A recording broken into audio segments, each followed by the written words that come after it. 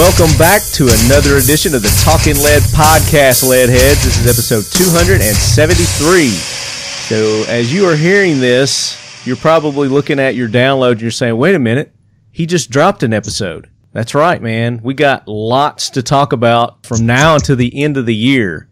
So you need to be on your guard, be looking for a regular download of the Talking Lead Podcast, maybe twice a week. I don't know. Could be. We got that Black Friday, Cyber Monday special edition show coming up. And just to give you guys a little warm-up with that, I'm going to go ahead and introduce one of my guest hosts today. It's no stranger to you leadheads. It's our good buddy, Bill Hampstead. Leadheads, how you doing? Happy to be back. Marty or Lefty, whatever you want me to call you. You call me whatever you want to, buddy. No, there are lots of things I could call you, bro, but I'll keep it clean today. Oh, don't pull any punches, man. We're going to have fun today. We're going to have a good time. So Bill is with the Federal Law Enforcement Officers Association, as you guys well know, and he was part of our Watches for Heroes giveaway that we were doing with Defy Watches. We gave away, how many of those did we give away? Like 14 or something? 14 total, yeah. 14. I'm still getting emails from you leadheads about that, so it's over. That we're not doing that anymore, right? Did we give all those away? We gave them all out, right? We did. Okay. So or did we? Or did we? Dun dun dun. That promotion, yes, we did. So we awarded all those to very deserving people. And I just want to say, if you were one of the recipients, you're supposed to receive those, and you've not received it yet, let me know. I'm pretty sure he's got them all out, but I just want to make sure that everybody received those that earned them. So, but yes, Bill is alluding to a new, what are we calling this? A new award program that we're doing. Yes, we are. Reward? We're rewarding. That's what we're doing. We're going to reward you leadheads. And Bill has brought a buddy on with him to help us make this announcement. Bill, you want to go ahead and introduce our third co-host? Well, leadheads, I'd like to introduce Chris Brooks, the Director of Brand Management and New Product Development of Buck Knives. Chris, welcome on. Thanks, guys. How you doing? Doing good, man. Welcome in. Yeah. Thank you. Leadheads, hello. Say hello to the Leadhead Brigade. You're gonna get inundated with messages. So I want you guys to show Brooksy a warm welcome. Go to Buck Knives, go to their Instagram page, go to their Facebook page, and let them know that you heard about him on Talking Lead here. And there's going to be some other things you're going to want to post on there too. We're going to get to those. We got a lot to talk about today.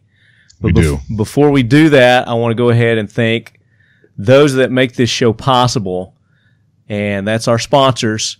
The official optics of Talking Lead is Right On Optics, rightonusa.com or rightonoptics.com. Either one of those work. And you guys have been hearing me talk about their new 4-32 by 56 IR. It's amazing. It's a tack driver. If you guys are into the long-range precision shooting, you definitely want to check out this scope. It is feature-rich. We had J-Mac on a couple episodes ago, and he was outlining all that for you. Their new 1-8 is out. It's awesome as well. They've got the red dots, and, of course, I'm telling you guys, Black Friday Cyber Monday show is coming up. There's going to be deals there that you cannot pass up. And you're going to hate me for it because you're just going to be reaching into the wallet because of these deals. But you're going to hate yourself if you don't do them. And they've got a great one coming, so stay tuned for that. X-Steel Targets. X-Steel Targets. The best, most affordable AR-500 steel targets on the market today are X-Steel Targets. I'm sure you guys go visit Bud. And, of course, you can expect them to have an awesome deal coming up as well. Everybody's going to have deals. We've got, which is probably going to be a 3-hour show, Bill. And Bill's going to co-host that Black Friday Cyber Monday show with me.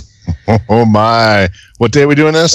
As soon as we get done with this. All right. Yeah, tomorrow's gonna be a long day for me. Then I still have a few people that I'm waiting to get some deals in, but like I said, it's gonna be well worth it. You guys are gonna really, really appreciate all the deals that you're getting. Some exclusive just to you lead heads. Modern Spartan Systems. Don't just clean your firearms, optimize them with Modern Spartan Systems line of accuracy oil, carbon destroyer, their greases, and of course, Bill, the TVT. Let me grab, I got a big engine additive bottle of it right here. The TVT green engine oil additive, it will bring your engine back to life and add life to it. It's done it for the lead sled. Get some new shoes on her. I'm a little bald right now. Haven't had a chance to get out and get the new tires. Tire shopping is just, it's like going out shopping for, shoes. There's so many options out there. No comment from you guys? You don't buy tires? Y'all don't buy tires? Oh, yeah. Oh, yes. It's definitely expensive. Yeah. I need to get a tire sponsor. That's what it is. There you go. You lead heads, find me a tire sponsor out there. And of course, our newest sponsors, you guys have done a great job in welcoming them as official sponsors now. Kel-Tec Weapons, known for their bullpups, their rifles, their shotguns are amazing. The Sub 2000, I've had a Sub 2000 now for probably going on 10 years now. Absolutely loved their Sub 2000s, 9mm, perfect truck gun, perfect backpack gun. Did you see mine when you were up here, Bill? Yeah, I did. Had that not Cerakote, but dip. I used dipstick hydrographics on that. The skulls, correct? Yeah, black. That's right. Yeah. Oh yeah. I can't have just a plain gun, man. I gotta doll it up. Yeah, I've got 3 or 4 sitting here. I got to do something with soon because they're just straight black guns. Yeah. All in time. Definitely some solutions for that. Oh, yes. Get a hold of Chance and see what Chance can do for me. Speaking of Chance and Prom 1 camo. Oh, yeah. I have been informed that Chance has perfected their camo pattern, and they're going to start doing Prom 1 Cerakotes. Prom 1 camo Cerakotes. Yeah, Chance is the only licensee authorized to Cerakote Prime 1 camo patterns. Yeah. So took him a while to get it down, but I'm thinking about having that big 4x32 because it's got a lot of real estate on it, getting it, throwing a little prime camo on it. Now, what pattern are you going to go with? Are you going to go with blackout or I don't know. MP? Because if I keep it on my 308, because my 308 is FDE already, then if I go a different color, then I'll have to get my 308 done too. Yeah. So decisions, buddy. I know. And they've got so many different colors. Yeah, they do. But speaking of them, Black Friday, Cyber Monday, they've got deals. I haven't worked out anything with Chance yet, but Prime 1 does. They've got, and they got a great little giveaway they're going to give for you lead heads too. So stay tuned for that. Ooh, look forward to that one. But guys, I hear the jackwagon train rolling in, and I know we've got at least 3 or 4 that we've got to take care of. So Gunny, bring that train in. Hoorah, Semper Fi, do or die, hold 'em high at 8th and I. It is time for the Talking Lead Jackwagon of the Week, so brace yourself, baby. Oh, that's excellent. Yeah. All right, the train has stationed, and I'm going to defer to my guest. Who wants to go first, Bill, or do you want to go Brooksy? Which one? Chris, all you. All right. I suppose the one that gets my attention right now is the daycare fight club. The daycare fight club, where the teacher got 2 of the kids together for Fight Club, and that thing got filmed, and it is now going viral. It is, man. Those kids are going at it, man. It looked like fun. I got to be honest with you. I mean, it looked like fun. Yeah. They had those big old Hulk gloves on, Nobody was getting hurt. Just duking it out. But it's probably not the greatest idea if you've got a kid in daycare and you're a little concerned anyway. So yeah. It's that's a marginal one. I think it's kind of a fun thing, but just the fact that the teachers were sitting there hooting and hollering and agging them on and cheering. Looked like they might have had a little side bet going. I don't know, but there probably was. They probably had something on it. I don't think anybody was hurt. The kids didn't seem like they were upset. They were having a good time with it too. But it's not something that you do at a public place like that. Yeah, probably not a good idea. Yeah, and you definitely don't film it. Right. No, there cannot be evidence of it. No, that was their downfall. That's right. That's usually the downfall, isn't it? Yeah, evidence. I got a really good idea. Let's film this. That's just not a good idea. Yeah, never. So that one was sent in. Actually, that was sent in a couple of weeks ago by Alex Kellum. So thank you, Alex, for sending that nomination in.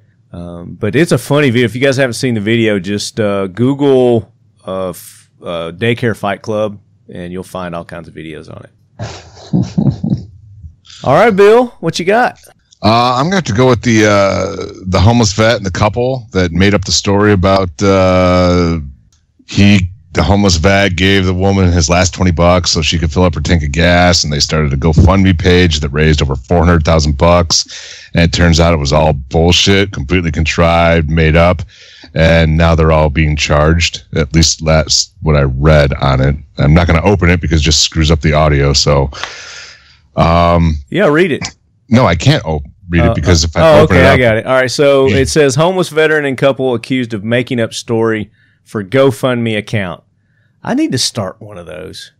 Would you lead heads chip in on that if I went and started one of those? Just curious. I'm just kidding. There's a new twist in the story where a couple from New Jersey created a GoFundMe account to help a homeless veteran.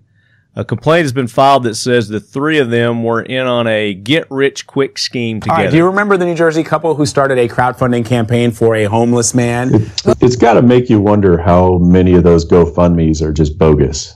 I always am curious about that, and that's why I don't really ever get involved with those things. I mean, that's why you always check. You double check. You don't just aimlessly give your money out unless it's People to talking do. lead. It's amazing. People give their money away like crazy. It's unbelievable what they'll give to. Mm-hmm. Oh, I know. And it's very generous of them. But how are you to know that these guys were pulling a scam? So sure, they're giving with a good heart. I mean, they're doing it for, in their minds, the right reasons. But you got to vet that out. Yeah, I was trying to read more to the story, but then there's nothing but a bunch of other stories here, and there's no link to the rest of the story. So, anywho, I guess they got busted, and says they're all expected to face charges. And this is only 2 hours ago, so this is recent. Let me play this little news clip. Do you remember the New Jersey couple who started a crowdfunding campaign for a homeless man? Well, he was homeless. Was he? So I think he was homeless. It's so hard to believe when people are thieves. But and there's liars, a lot of shadiness here. Yeah, he apparently gave her his last $20 when she was stranded on the side of the road. Mm-hmm. According to reports, it was all just a ruse to get as much money from donors who believe their very sad story. Yeah, everyone was in on it. Everybody. Last year, Mark D'Amico and Kate McClure raised about $400,000 to help Johnny Bobbitt, who said that he was a homeless man. Well, he sued the couple for withholding money from him, but a complaint says that he was in on the get rich quick scheme. All three are expected to face charges of conspiracy, theft by deception for working together. So the only thing is that no one. Yeah. So what it was supposedly the homeless guy gave the chick $20 because she was stranded. Mm-hmm. His last $20, and she did like a video of that and went viral, and then they started that GoFundMe thing, and that's where they got over $400,000. But there's like pictures of them here, like them doing selfies with one another, and it's it's pretty funny. But yeah, man, I mean, just don't believe everything you read. Always do a little background check, and let's just give it to Talking Lead, like I said. So you're stuck on that one. Yeah, come on. I am. I'm thinking about going and doing a GoFundMe account, or what are those other ones that people do? Some of the other podcasts do them. I don't know what they're called. They're like Patreon. That's what it is. Yeah. I don't know. I've never even been to Patreon. I don't know what that is. So, All right, so let's see. We got another one, don't we? Don't we have another one? Yes, we have another listener submitted one here, and this one comes from Geo Race 34, and I believe he's up in Toronto. So it says, "Hey Marty, check out these jackwagon riders at the city of Toronto. Please have Gunny run over them and back it up again." So what he's talking about is, here's the link, it's Coalition for Gun Control, and this is in Canada, guys. So I thought they had already taken all their guns there. I'm just kidding. They do have pretty tight gun laws there, but they do get to enjoy some of their gun rights. Toronto, November 13, 2018, the Coalition for Gun Control launched a national and hard-hitting advocacy campaign today in Toronto, urging Canadians to let the federal government know that they want an immediate ban on civilian ownership of handguns and military assault weapons. Sounds familiar, doesn't it? Mm-hmm. What's happening here in America.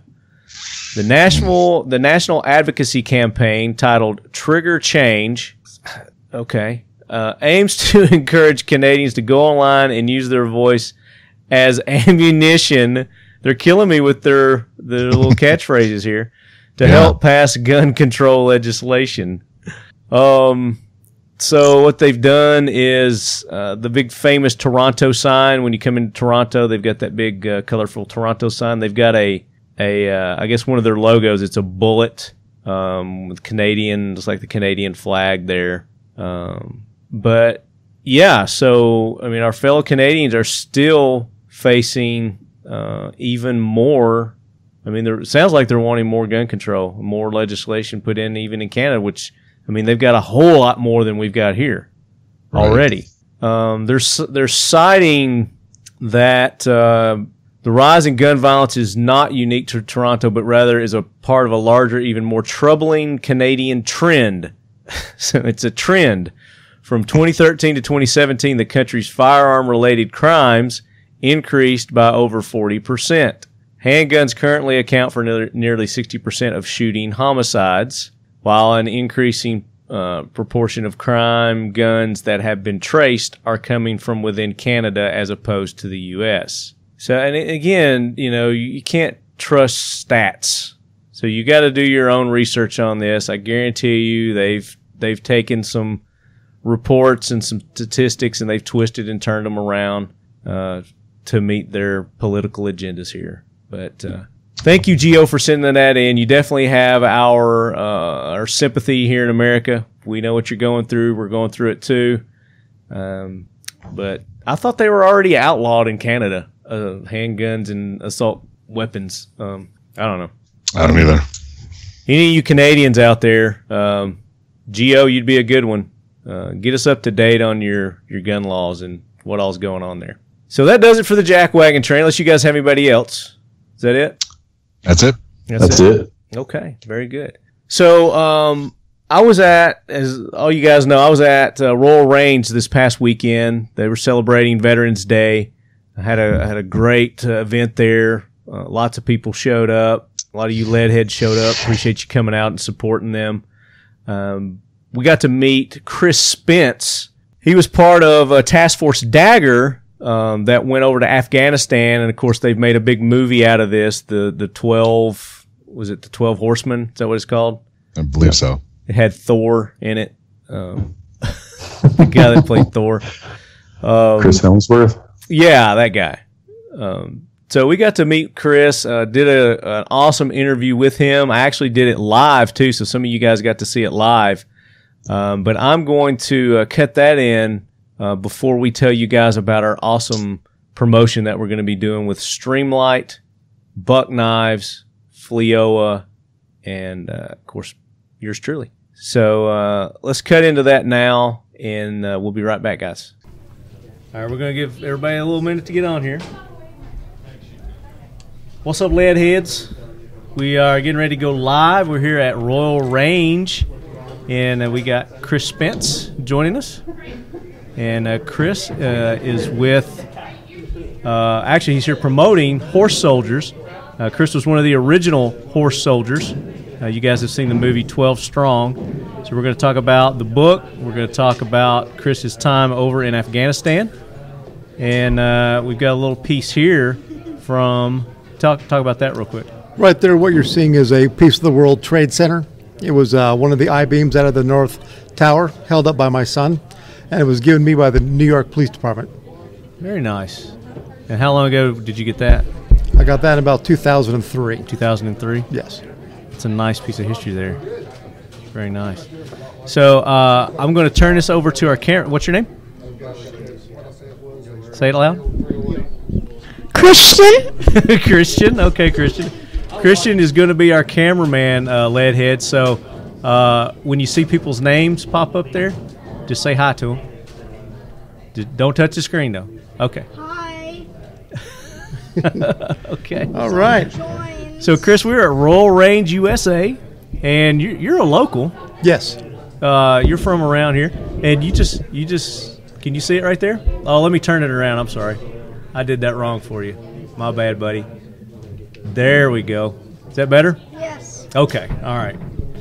I was disabling my cameraman there. So you're local. You're from the Clarksville area. Correct. All right. And talk about the events that happened in Afghanistan and what led to the creation of this book. As we all know, after 9/11, some of the first forces out of Fort Campbell, Kentucky were the SFODAs from 5th Special Forces Group. We got into Uzbekistan in a place lovely called K2. Mm-hmm. There we established our operational base, and we began putting teams through their planning cycle before we deployed them into Afghanistan. Yeah. We'd send in about 3 teams, and then on November 2nd, they came to me and said, hey, look, we need to pack our bags. We're going in the next 48 hours. Just like that. Yeah. Just like that. That's how much notice you had. So we did a quick planning session, flew in on 2 November, linked up with General Dostum in 9/5 when they were on the ground in the Darya Suf Valley, which means Valley of Caves, a river. Yeah, Valley of Caves. Mm-hmm. And that's in the movie. You see that lovely cave complex right. that they were living in. We did live in caves, except the caves were very, very small. And the other part of the cave issue that we had to overcome was the Afghanis would store the horses in the caves. So you can imagine what those are stables, huh? Yes. So you can imagine what that smelled like. Stanky. Yes. Oh my gosh. So living in a cave in the beginning of November in 2001. And how long were you guys there? We were there from November until we came out in March. So as far as the accuracy of the movie, how accurate is that movie? There's some great stuff that is... It's a great movie. I really enjoyed the movie. There's some great stuff that's captured in the book from the movie that is a great replica of what we actually did. But as we all know, Hollywood takes liberties, and they tell a story in a manner in which the American public can better understand. And they take their liberties with that, but there is a lot of truth to it. But there is some Hollywood thrown in as well. Well, of course, they gotta sell tickets, put butts in seats, so to speak. But as far as your experience there, what's some of the things that you take away? Fonder memories, obviously. There's we don't want to get too gruesome. There's a bunch of funny things. The first barrier we had to overcome once we got into Afghanistan was the language barrier. Oh, no doubt, yeah. Well, it wasn't with the people; it was with the horses. With the horses. Well, the horses don't speak English, so all the whoa, the giddy up stuff, the John Wayne stuff we grew up with. That would make sense. Yeah, that does not work. So whoa does not mean whoa in Dari. So we had to get a quick crash course on what are the commands we need to use, so we better work with the horses. How long did that process take you to overcome that learning curve? About 5 minutes. Well, not long at all. Okay. Well, we just learned the basic commands because left and right are still left and right. Right. But stop, go, things like that were the ones that we really needed to make sure that we were able to do. The other issue we had was the horses were all uppity, and they enjoyed kicking each other and biting each other as we rode. And then from time to time, individual horses would want to take charge, and they would run up to the beginning of the formation that we were in. And so one of our least experienced horse riders, it seemed to be his horse all the time, so we'd have to get the horse to go uphill to wear the horse out, so it would then comply and get back in line with everyone else. Now, prior to this, did you have any experience riding horses? Yes, I grew up in Oregon. I rode horses since a small kid, Okay. so I had no problems. So you had a leg up on your other guys, I saddled up, so to speak. so to speak. So were there just 12 of you? No, there was an actual 12-man ODA. I was with a C team, Okay. a command and control team, which came in to work with General Dostum and 9-5. Gotcha. So, guys, we're with Chris Spence. He is one of the original 12 horsemen. You guys have seen the movie. The book is out. It is right here, Horse Soldiers. And you guys know that we're at Royal Range USA today. I've been promoting it, getting you guys out here. If you didn't get a chance to make it, I'm sure Chris will probably be out Royal Range maybe sometime again because Yes. he's local. He's a local guy. So we'll have opportunity to do some things with Chris in the future. And all the proceeds for the books we sell are going to the Special Forces Scholarship Fund, which is a nonprofit group that provides merit-based scholarships for the children of Special Forces and support soldier children. Very nice. Is that all the sales? Yes. Okay. So if they want to get a copy, if they weren't able to make it out here to Royal Range today and get an autographed copy by you, where can they go and get that? They'll have to wait until the next time talk about lead at Royal Range, okay. And we'll come back again and do another one of these. Okay, that sounds good. So, Chris, you're a new guy to the show. Yes. I've got a line of new guy questions that I ask. I thought it was going to be a case of beer. Well, maybe at the end. We got to get out of the gun shop first. How did you originally get involved with firearms? What's your earliest recollection as a child being exposed to firearms? Probably about 3 to 4 years old. Mm-hmm. And sure, was your father taking you out? We had guns all over our house. Okay. So to ensure that I didn't play with the guns I wasn't supposed to, my father bought me a cork gun. A cork gun, okay. Back when you could have cork guns. What do you mean back when you could? Do they not still make cork guns? Oh, no. Not that I've seen. Not the shot out pieces of Yeah, cork. they had the string attached. These didn't have strings. Oh, okay. Because you could get those at Cracker Barrel, used to. Right. Well, back in the old days, you had full rifles where you had the cork in there, and my first gun was a cork gun. Okay. Do you still have that? No. That would be a cool piece to still have. But I have the 22 I was given next, which is a 22 my father found in the ditch when he was a kid, which he passed on to me. You just found it in the ditch. Walking down the road. That's pretty scary. Just finding guns laying around. That's the typical image people have of America, I think, anyway. So, obviously, you've got military background. Well, Yes. when did you start in military service? I joined the military in 1986 and retired in 2011. Okay, so you were there for a while. 25 years. I joined up for college money. I'm going to do my first 4 years, get my college money, go to college. 25 years later, I retired. How long ago did this event happen in Afghanistan? How long ago? 2001. Okay. 17 years. 17 years ago this week, I was actually in Afghanistan on a horse. Okay.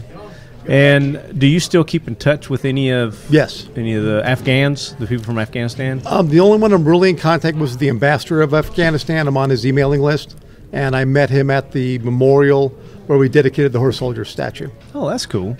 Still in his, and of course, I'm sure you're still in touch with your unit. Yes, from your unit. With many of the members of the unit. We've done some fundraisers together for the Special Forces Scholarship Fund, and then I was lucky enough to be asked to go to the Indianapolis 500 where they had the replica of the Horse Soldier statue. Oh, nice. On a float, and I was asked to participate in that. Yeah.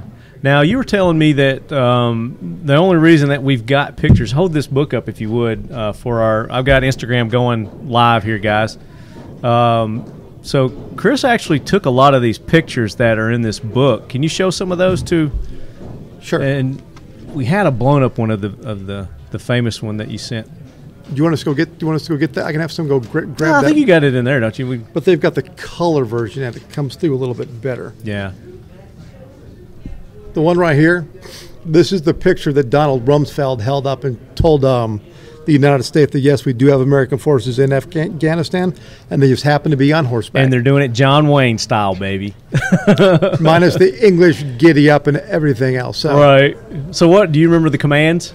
Yeah, door was how we used to stop them, and you could still click your tongue and get them to go. But usually the Afghanis would use a stick that they would smack them with, a riding crop, so to speak, to smack them to get them to go. Yeah. But door, can't go wrong with that because that means stop. Yeah. And when they get feisty, you pull back on those reins, it's door. Yeah. That would get them to settle down. So overall, I mean, you with the experiences with horses, how did these horses handle? How were they? How would you rate them to? What breed were they?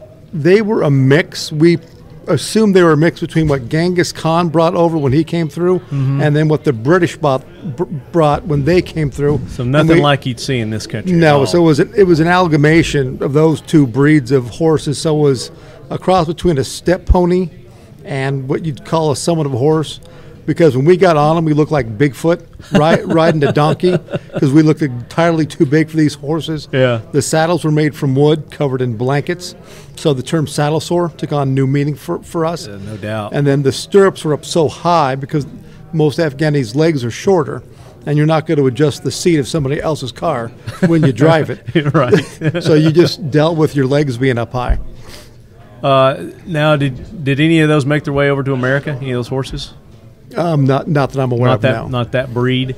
No. Probably not something that would go over well here. Unless we prefer the nice Mustangs and the stallions that we have running around here. Yeah, no doubt. So you're retired, obviously. Yes. What are you doing? Work for a small company based out of North Carolina called Leader Solutions and Decision Support. We do team building, leadership development for companies. We also do a lot of risk mitigation for people who travel. A lot of college students like to travel. We work for the University of North Carolina, and we provided their Morehead Kane scholarship students. They travel to third world countries, and they work for NGOs there. So a lot of them never traveled outside of the United States other than to maybe Europe, some vacation spots. But we're talking about kids going into Uganda, India, Madagascar. And so we provide them some basic first aid training, risk mitigation, how to, deconfliction stuff. Right. Just in case something happens, they're better prepared. It. Yeah. Yes. And also what predators look like. Now, we look at this is profile. Yes, this is the typical profile. This is the typical profile guy.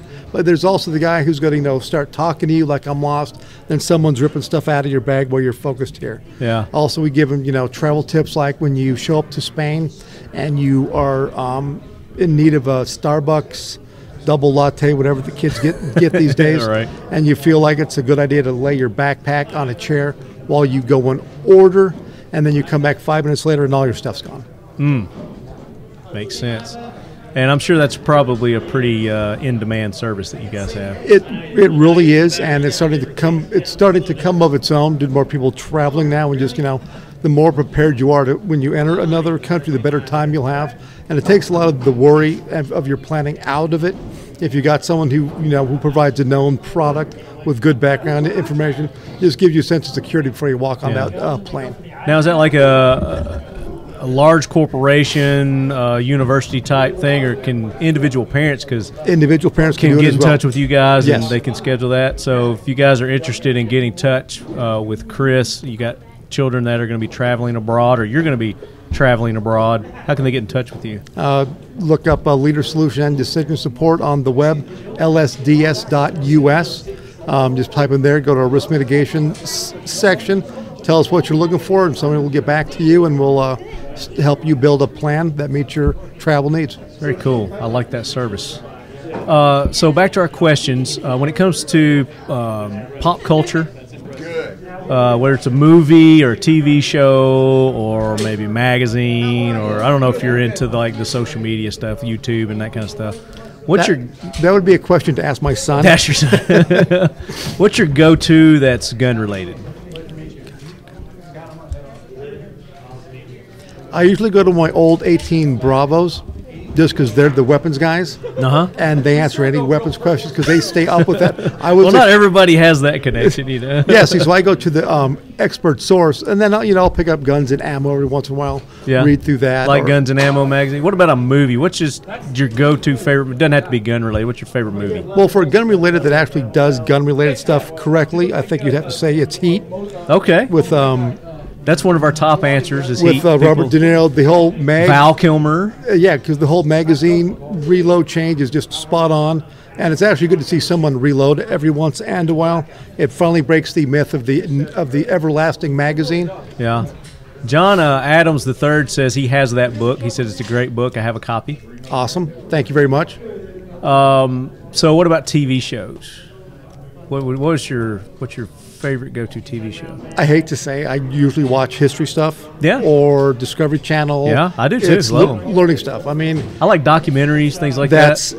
That's exactly what I watch. I dig those. But my all-time favorite go-to TV show, I would say, for my 20s, teens to 20s, Magnum P.I.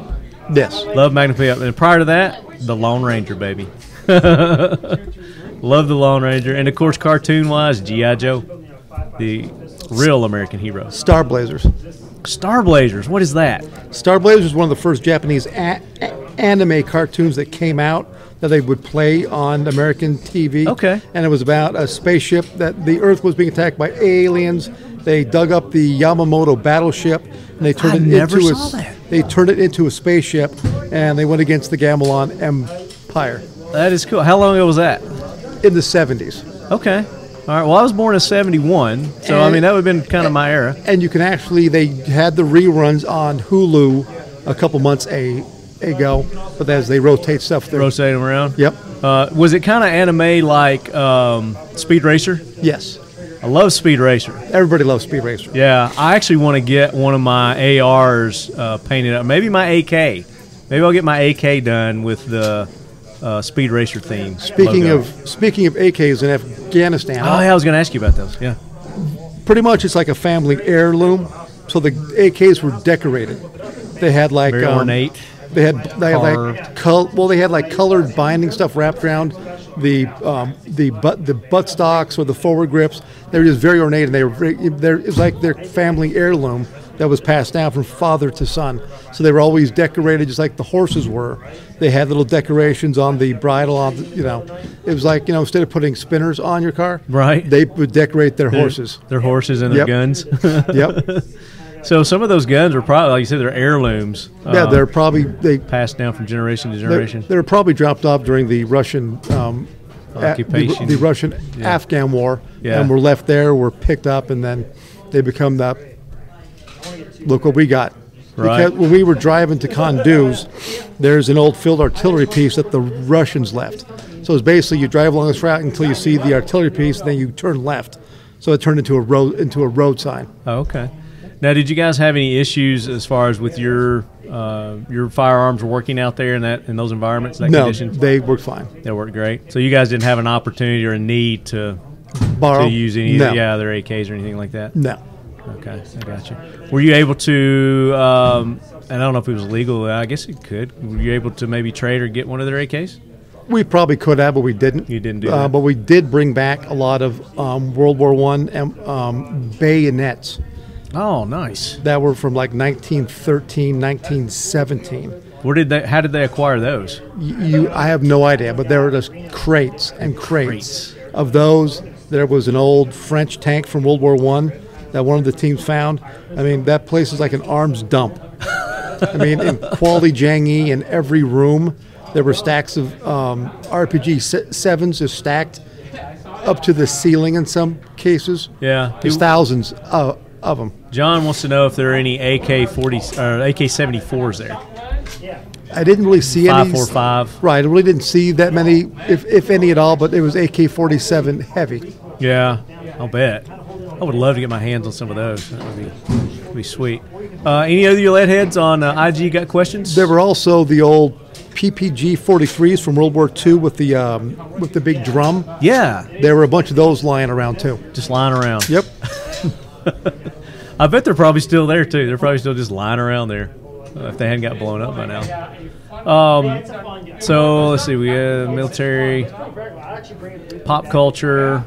I lost my train of thought here. Our next question is, what's your next gotta have, wanna have firearm? If you had the money to go out and buy it today, what would it be? Right now, I'm looking at getting a compact. So I have only thing I've done is I've got a Kimber, I've got a USP full size. I'm looking for something more compact, Glock USP wise. Okay. I'm still playing in between with which one I want to get. So Kyle, are you single stack or double stack? When you say compact, yeah, it'll have to be a double. I'll have to see. It's all about your hand, and what feels comfortable. Exactly. And so unless, depending on single or double, that doesn't bother me. Yeah. But it's got to be comfortable in my hand, able to easily conceal, easy to grip, and then it doesn't wear a big hole in my back when I'm driving around in my car. Now, I mean, my lead heads know I'm a big Glock geek. I like Glocks. I like all guns, but Glocks fit in my hand. They fit my hand. The new 19X that they've got, that's the hybrid between the 17 and the 19. Okay. Really like it. I appendix carry it. Okay. And it's comfortable, and it's you'd think that it would probably be too big being on the the 17 frame, but it's not. It's very comfortable. So laws be damned, rules be damned, money be damned. What would you own? A Barrett. No, anything. What would you own? Oh. Anything. Money be damned, laws be damned. I love it.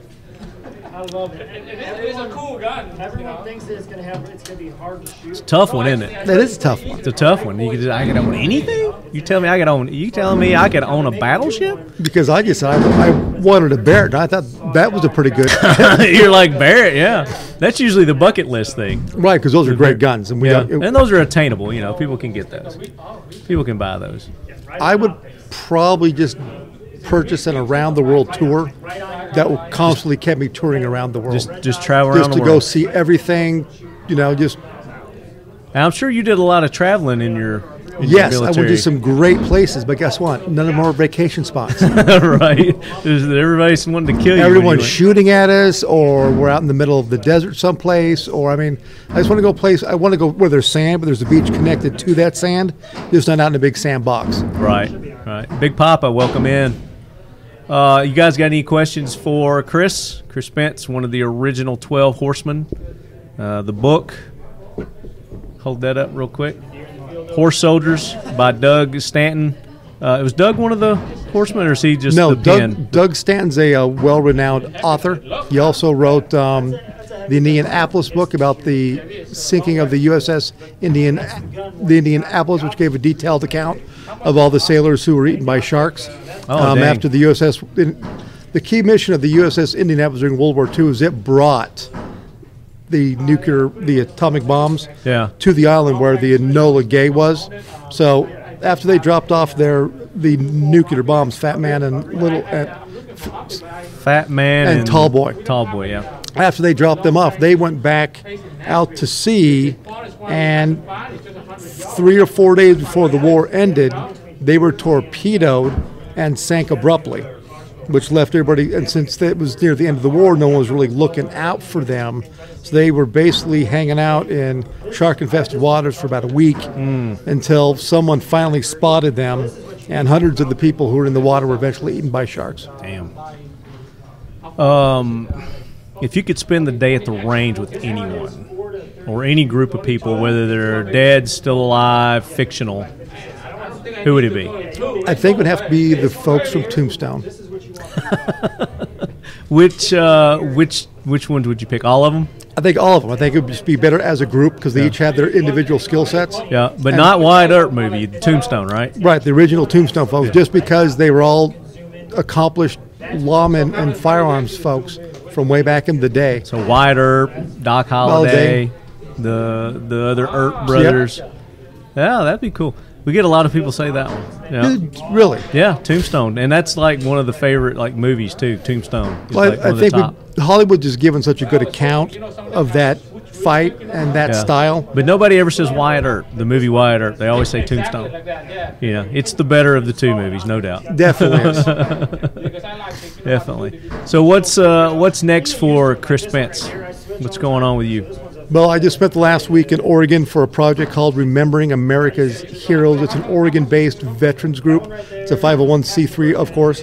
And what they do is they do a thing called the Living History Project. Mm-hmm. And for the past 23 years, they've been bringing vets into schools and let those vets talk to school children about sacrifice, serving in the military, and things like that, just to give them an appreciation. And they try to get a lot of veterans from the Oregon area, so it's Oregon kids seeing Oregon vets, and they also bring in a multitude of really distinguished veterans from World War II through today, to include they had Desmond Doss's son from Hacksaw Ridge. He was there this year. Oh, cool. And then they also had one of the last 11 remaining Tuskegee airmen, who was also a POW. Alex Jefferson was in attendance as well. They had members from the Chosin Reservoir who fought in the other direction after the Chinese invaded North Korea. And then they had a bunch of Native American tribes represented who were all vets. Okay, that's like a great event. And one of the schools we went to was the Chamawa Indian School, which is in Oregon. So a lot of these children from Indian tribes all over the United States got to see Indian veterans and what they were able to do after they left their reservations. Okay. And they really had a great connection with the kids. Very nice. Very nice. So are you on social media or anything where people can reach you if they have questions or want to get in touch, or maybe they want to get your book? Chris Spence on Facebook. Okay. There you go. It's that simple, guys. Chris Spence. Christopher Spence. Sorry, Christopher Spence. Good. Now, who played you in the movie? Nobody did, because I was not covered. You were not covered in the movie. There were 2 teams there, and they had the 12 guys. I guess they only had enough money for 12 actors, not 18, because we had the group of 12 and then the group of 6, and we were intermingled. Yeah. So they just focused on those 12. Okay. Yeah, which goes back to my question: was there more than 12, and you were Yes. the ensemble cast? I guess. Right. So if somebody were to play you in the movie, who would you think would have played you? Who would they have cast for you? Hopefully someone who speaks English better than me. So You speak perfect English, dude.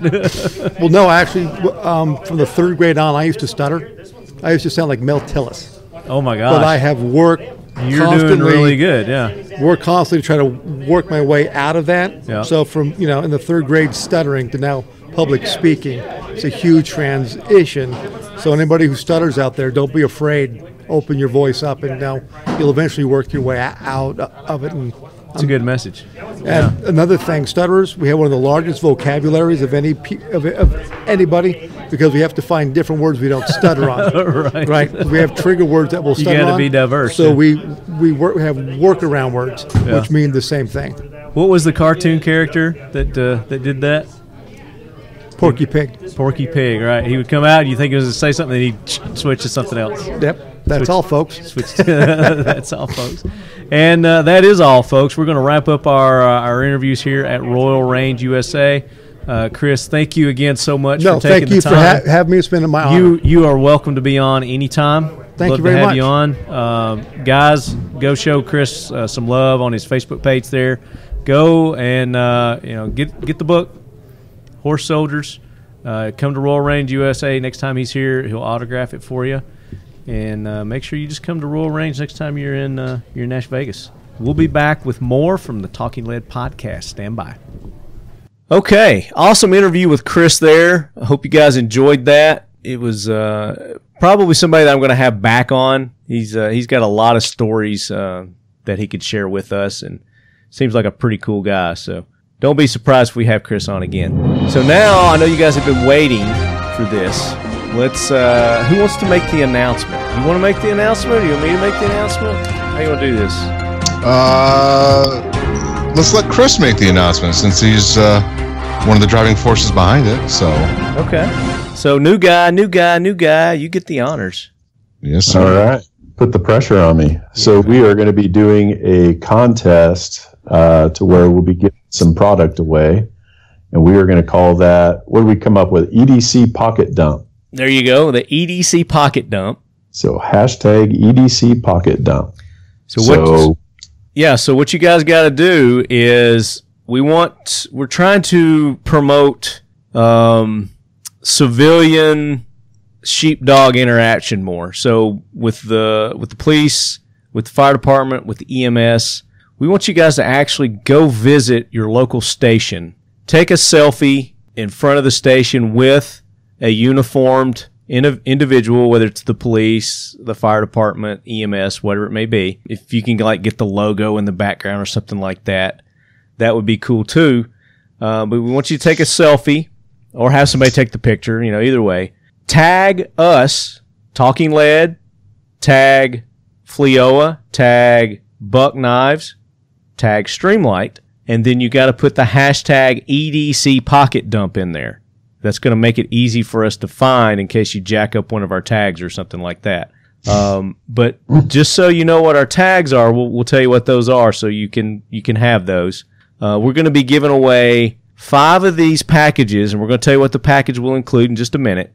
But then on the flip side of that, for our sheepdog, our law enforcement, military, this counts for military also, fire department, EMS, for you guys to win this, you got to go out into the public and with your uniforms on, maybe you're at lunch or something like that, and just, take a picture, introduce yourself, to the public, take a selfie of that, and then do the same thing. Tag Talking Lead, FLEOA, Buck Knives, Streamlight, hashtag EDC Pocket Dump, and then Facebook or Instagram or both, however you guys want to do it.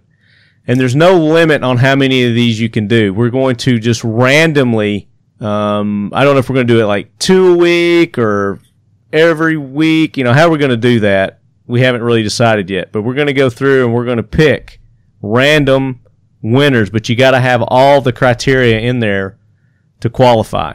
So if you jack up EDC Pocket Dump, as we're searching for that and yours doesn't come up, it's not our fault. So, but we're going to give 5 to you civilians and then 5 to the sheepdog, law enforcement, military, fire department. Did I say that already? EMTs? EMS, EMTs, EMS, whatever it may be. But yeah, that's our new giveaway. So, Bill, tell them what's going to be in the pocket dump. Well, for those lead heads that win this or are awarded this, rewarded this, you will get a battlefield watch, a Buck Knives Spitfire Blue Line pocket knife, and a Streamlight flashlight. And unfortunately, we cannot get Brian Osborne from Streamlight on this evening. He is busy, but that is the package that you guys will get. Very nice. And we're going to start this. We want you to go ahead and start posting those now, but we probably won't do the first giveaway until, I'm going to say, the first of the year. Or do you want to start now? You want to start December? Yeah, let's start in December. Okay, so we're going to start this in December, Bill says. So go ahead and start posting those now. And then each episode, we're going to pick, 1 or 2 winners until we'll pick a civilian, we'll pick a law enforcement each time. How about that? Or not just law enforcement, but a civilian and a sheepdog each episode. So we'll give 2 away each episode until they're gone. That sound fair enough? Sounds fair enough. I mean, if you guys can't tell, we're making this up as we're doing this. So super organized. Super, but it's super easy too, But I mean, you're talking about somewhere in the neighborhood of what about between $250 between $200 and $300 of merchandise here. So I want you guys to show Buck Knives and Streamlight, and of course FLEOA. Lots and lots and lots of love on this. Additional remarks are fine if you want to put those in your post. Just those key elements you have to have in there, and keep it civil. Don't do anything crazy. And you sheepdogs don't, get in trouble at work over doing this either. Make sure it's cool that you do this. We don't want anybody to lose their job over this. It's supposed to be a fun thing. Correct. So you guys know we're at Talking Lead on Instagram. And Facebook's, we're the same. It's just Talking Lead. You put at Talking Lead in there and we come up. FLEOA, Bill, tell them how they tag FLEOA. You would have to tag me, which is at FLEOA, FLEOA, Bill H. And I'm only on Instagram, private account. So you're just going to have to tag me there. Don't do Facebook, sorry. Okay, so for FLEOA, and being federal government, they don't do a lot of this social media stuff. So hashtag. So tag Bill on Instagram, which is at FLEOA Bill H, and then hashtag FLEOA. Do that. That'll work. Okay. So that's a requirement. You got a hashtag FLEOA. And then Brian, what's Brian's? Since he's now, Brian's, right? For Streamlight. What's Streamlight? For Streamlight, Instagram is at Streamlight Inc. So STREAMLIGHTINC. Okay. Is that Facebook and Instagram? Hell if I know. I don't have Facebook, so that's we're making this up, Chris. So Right. I mean, you do have a computer right there, right?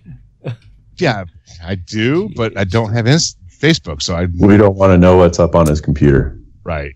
Okay, Actually, so looks like Streamlight is Streamlight Inc. on Facebook too, and they'll be the ones that have the big following, 98,000 there. So, and then Brooksy for Buck Knives.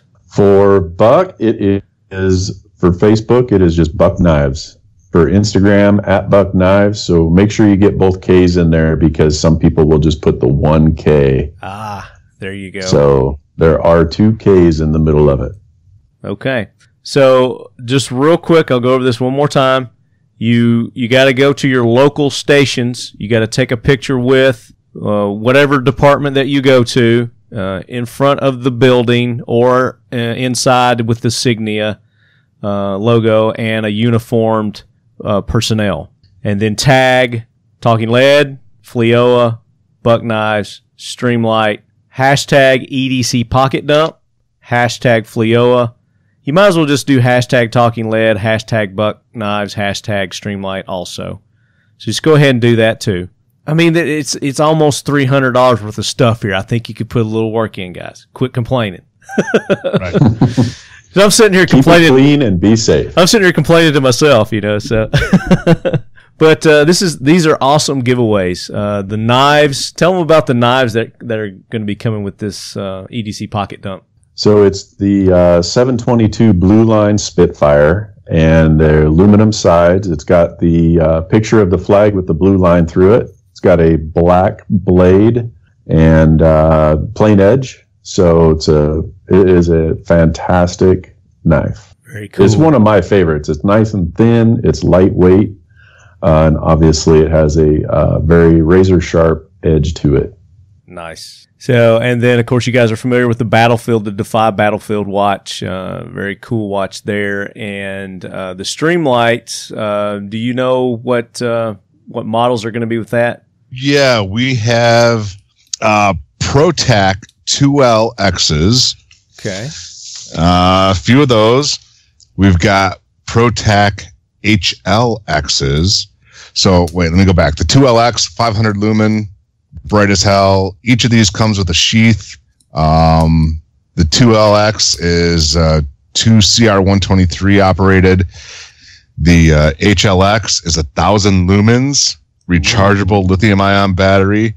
And then we have some ProTac HPL USB, which has a rechargeable battery as well, 1,000 lumens. It is bright as Hades. I lit up our entire great room this evening, and wife and daughter were looking at me like, what the hell are you doing? We're trying to watch a movie, and now it's daylight in here. So they are amazingly bright. Very cool. So that's something to look forward to, guys, and we're going to start those in December. But go ahead and start making your post as you're hearing this now. And if you have any questions, just email me, talkinglead@gmail.com, and put EDC Pocket Dump in the subject there. So let's learn a little bit about Brooksy. Tell us about Buck Knives, Brooksy. Buck Knives is, well, it was established in 1902. So been around a minute. Yeah, been around for a little while. It is a family-owned business. The name of Buck Knives is a family name. So our CEO is CJ Buck. Okay. And he is 4th generation. And we have 5th generation in the building as well, his son and his daughter. So, yeah, we've been around for a long time. And it's not publicly traded. It's still family owned, right? Still family owned. Very cool. And you guys are based out of where? Idaho? We are in northern Idaho in a little town called Post Falls. Have they always been there? No, sir. They were, so They started, I believe it was Kansas City, in the basement of a church. Oh, and Wow. yeah, that's where it all started. And then they went to San Diego, and they were there for a long time. I believe they moved from San Diego here about 15 years ago. Okay. So they saw the writing on the wall in California, you know, as far as how difficult it is, and moved up here to northern Idaho. Good move for them, definitely. Yes, And sir. I was talking to a friend the other day, you know, and we were talking about buck knives, and you know, I was showing him that Skinner that you sent me, and he was really amazed with it. He goes, "That's a buck knives?" And I go, "Yeah." He goes, "I thought they just did pocket knives." I was like, No, they do. They've got full line of knives. They got hunting knives, tactical knives. They've got cutlery. All kinds of stuff. They got the full gamut. That's right. I was amazed at the offering when I first got introduced to you, Chris, and started poking around the website. I'm like, holy shit, they make a lot more than I ever expected. Yeah, I mean, I think that's definitely one of the myths is that, it's all pocket knives. But like you said, Did you say myth? Did you say myth? Sorry, I brought up that word. Is it myth? You I did. think it's time for the Talking Lead Fact to fight the myths. with Chris Brooksy. What a smooth segue, huh? No doubt. Right. Well done. Yeah. And I think you've so- actually got another fact to fight the myth that we'll talk about. But touch on that, the different lines of knives that Buck Knives has. Well, we do, like you mentioned, we have the pocket knives. Of course, we have the pocket knives. And then we've got our EDC line, our everyday carry, which is a wide range of knives there. We have hunting, of course. Hunting is our number one product. Okay. That We makes sense. we have tactical. We have the kitchen line. So we've got chef's knives, steak knives, etc. You've got we have some a fish- really, really nice kitchen knives. I was nice. looking, and you got some that have like the staghorn handles, elk horn. Yep. the elk Yep. horn. Oh my gosh, those were beautiful. I love Yeah. Those are all made from the sheds that the Boy Scouts of America collect from the elk refuges. The main one is there in Wyoming. Mm-hmm. And so they go out and they collect. I believe they are the only ones that are allowed to collect the sheds that the elk drop. And then we purchase those sheds from them and make those knives. We make all sorts of knives, not just the kitchen line, but a lot of our hunting knives, pocket knives, Mm-hmm. and then our specialty, our specialty knives have a lot of elk horn in them. And you've got a feature on your website to where you can go custom make one, right? Custom make a knife. Yeah, you can go to our website and basically build your own knife. It's called CKS or Custom Knife Shop. And you can go in there and you can pick from a whole bunch of different knives, designs that you want to create. And you pick the blades, the handles, the materials, colors. I did you about name it. 5 of those the other night, and I was just like, oh man, I'm getting carried away. But yeah, it's really cool. So you guys go check out Buck Knives website. It's like I said, they've got the full run of knives there. Anything you could ever want or need, they've got it there at Buck Knives. But we've got another myth that we want to bust, and you want to hit that one? Sure. One of the myths that I get the most, especially when we are at consumer shows, is people will come up and say, I really like your knives, but I've just kind of passed on them because they're made in China. What? And it's kind of mind blowing. I'm not really sure where they this got that. comes from. Yeah. Yeah, I mean, I don't know if they heard it from a friend or what, but Maybe really there's all a you have to do bootleg. is- Maybe there's some bootleg Chinese ones out there. They do that on a lot of stuff. There definitely are. And we do produce a very small amount of knives in China, but it's like 10%. Mhm. The rest are all made right here in our factory in Post Falls. And Merca. And so it does blow me away how many people actually think that it's made here or made overseas. Made and then, China. there was a there was a short period of time when we were moving from San Diego to Post Falls, and we weren't literally producing the knives, but we still didn't go overseas for it. Yeah. They're made right here. I think Bill and I need to come up to the factory and do a Instagram live and just actually show people, hey, here's the factory. We're in America. They're being made. This ain't China. Oh, hell, I'm thinking doing a full podcast from headquarters with Chris and CJ. Well, yeah, that would be awesome to do that. But I'm just saying, to bust the myth, we got to have visual, Right. Got to do the visual. That's right. Yeah, anytime, guys, you come on up and you can do a live event. We just did a live event today. So, we were downstairs in the CKS area, showing some of the products that are being made. Nice. For folks out there. But it's a 130,000+ square foot factory. Very cool. So it's good size. We do a lot of different things here. I mean, it's not like Bill and I to just invite ourselves somewhere, No. Well, Chris and I already discussed it, and I already got the open invite, so I'm good. That's right. Yeah. Now you both can come on up. Yeah, I just kind of invited myself, though. That's all right. I'm going to invite myself to your place sometime. Heck yeah, man. It's an open door policy. You're always welcome. Bill tell you. Bill knows. Yes. Bill knows. Been there many a time. Had a ball. All right, guys. Do we have anything else we want to talk about? Did we cover everything? Did I forget anything? What did I forget? I gotta thank Chris and Buck Knives and Streamlight for jumping on this EDC pocket dump. Yeah, and then the Black Friday, Cyber Monday. Yeah. A couple of years ago when you and I were at NRA and we were at the HTC booth and you were doing the podcast and Buck Knives was right across from us and CJ was there and you were swamped and I didn't notice. I mean, I was so busy I had no idea they were right across from us.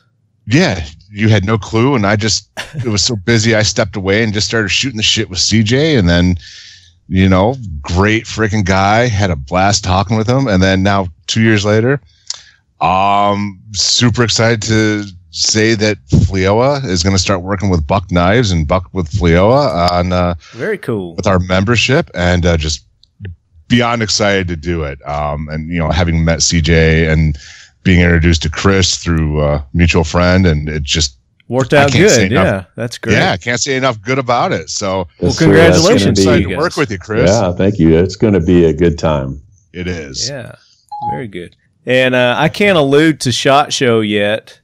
I wasn't given the green light, but I may have an announcement for you guys coming up soon, and it could involve with one of these guys on the show here. So that's all I'm going to say. All I'm going to say about that right now. Just a subtle hint. But Chris, yes, thank you so much for taking the time to be on and putting together this giveaway for the Leadheads. I know I didn't want to call it a giveaway, but it's awards. It's a reward. We're rewarding our Leadheads. So thank you for doing that. We got to get Brian on the phone. Got to thank Brian for doing this too. Bill, thank you, and FLEOA for the watches. The Leadheads are going to absolutely eat this up. I know it. So thank you guys for making this possible. Yeah, no, I got to thank you. Yeah, I got to thank Chris as well. Same with Osborne, because those guys, when I was talking to them, they jumped on it instantly. Like no hesitation. We're in. 2 days later, Chris had everything shipped out to me. 3 days later, Brian had everything shipped out to me. So, guys, thank you. I appreciate it. And you Leadheads, make sure you go and thank Buck Knives, thank Streamlight, thank FLEOA, thank Bill. Go to their Facebook pages, their Instagrams, and just show them the Leadhead support like you do everybody who supports this show. You guys are awesome in doing that. So unless you guys have anything else that's bringing us to the end of another episode of the Talking Lead podcast, make sure, guys, set your calendars, your watches. Thanksgiving Day, the Talking Lead, it's the 4th annual Black Friday Cyber Monday special bonus show is going to hit the airwaves, and I'm telling you, it's going to be well worth your listen. Even if it's 4 hours long, there's going to be so many awesome deals on this year's episode. It's crazy. It's going to be nuts. So, Bill, make sure you rest the pipes between now and then because we're going to be doing a lot of talking. Sounds good. I'll be ready, dude. Okay. And again, as always, make sure you support those that support the Talking Lead podcast. Right On Optics. Check them out. RightOnOptics.com. Modern Spartan Systems. ModernSpartanSystems.com. X-Steel Targets. XSteelTargets.com. 1776 United, the official swag provider of Talking Lead. Get your t-shirts. Get your patches. And we're still working on those new logo tumblers. They'll be coming out soon. But you can get your evil black assault mugs at dip123.com/Talking Lead. Those are still available there. A good buddy Danny over there is keeping those in stock for you guys. So go get those. They're great this time of year to keep your hot drinks hot and cold drinks cold. Minutes colder than a Yeti, the Talking Leady. Ladies and gentlemen, get them. And then, of course, KelTechWeapons.com. Love those guys. Chad Enos, our good buddy, he is recovering. He had a motorcycle accident not too long ago, and I know some of you lead heads reached out to Chad and showed him our support. Continue to do that as well. Chad, I hope you get better soon. Those ribs, they'll heal in time. You'll be all right. Back on the competition scene in no time. And then always support Sheepdog Impact Assistance. We've been trying to get Sergeant Major on. They've been deployed again. They went back down to Florida. It was hit so hard that there's still many areas down there that are devastated. So they've put together another team, and they're down there for another week or two at least, I think. But we were going to try to do a live stream with Sergeant Major while he was down there, but the reception's been kind of crappy. But they still need your support on that. So go to sheepdogia.org and give them your donation. Show them the Leadhead love. Guys, again, thank you so much. Appreciate everything. Well, on behalf of Buck Knives, thanks for having us on the podcast. It's great to hang out for a little while, talk about product and all the other companies you're affiliated with. Want to make sure we wish all of our military, law enforcement, EMS folks a happy and safe Thanksgiving and a Merry Christmas. All right, guys, that wraps up another episode of the Talking Lead podcast. As always, Leadheads, keep your loved ones close. And your buck knife closer. And your FLEOA membership active. And as Chris said earlier, happy Thanksgiving, Merry Christmas, and Happy New Year to all you guys. And don't miss the Black Friday Cyber Monday show. Yeah, better not, damn it. Right. You don't.